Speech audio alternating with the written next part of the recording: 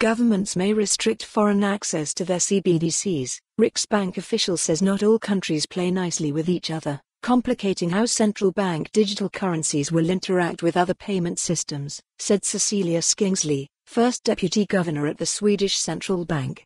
Central bank digital currencies, CBDC, won't be a silver bullet that solves all issues with cross-border payments, according to Cecilia Skingsley, first deputy governor of Sveriges Riksbank, Sweden's central bank. For instance, countries won't necessarily play nicely with each other, making interoperability, or the way CBDCs interact with other payment systems, complex and layered, Skingsley said at the European Central Bank's (ECB) annual forum on central banking held in Sintra, Portugal, on Tuesday.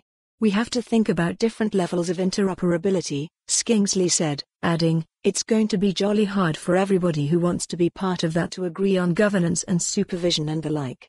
Skingsley was joined on a panel by ECB Executive Board member Fabio Panetta, Ulrich Beinsale, ECB Director General of Market Infrastructure and Payments, Princeton economist Marcus Brunnermeier, and Neha Narula, a director of the Digital Currency Initiative at the MIT Media Lab. Last year, payments giant Visa announced it was working on a platform that would enable interoperability between CBDCs and other private digital currencies such as stablecoins, which are pegged to the value of another asset such as the US dollar or gold. Skingsley, who recently became the head of the innovation arm at the Bank for International Settlements, BIS, an association. Follow the URL for the full article. For more on this story, visit the news article link.